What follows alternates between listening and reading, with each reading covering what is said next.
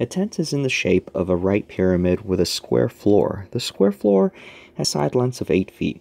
If the height of the tent at its center is 6 feet, what is the volume of the tent in cubic feet? So, in this question, yes, they're asking for you to find the volume of a tent, which is in the shape of a square-based pyramid.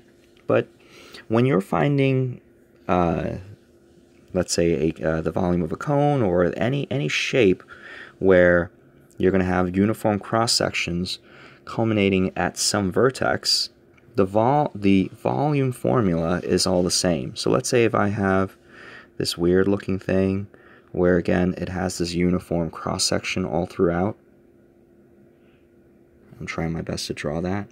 And I've said in many videos that it doesn't hurt to like art, to be good at art, right? I encourage everyone to pick up a pencil and to do some doodling and to draw. It definitely helps with visualization. So anyway, finding a volume of something like this, it's simply the area of the base times the height times 1/3.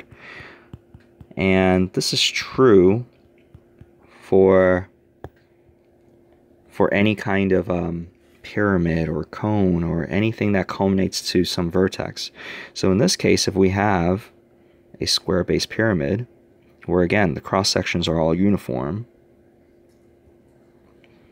right?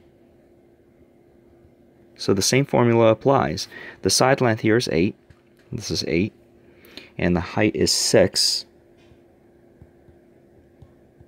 So therefore the volume is simply 1/3 times 8 squared times 6. The 3 and a 6 reduces to become a 2. 8 squared is 64, so this is 128. So that would be option 2.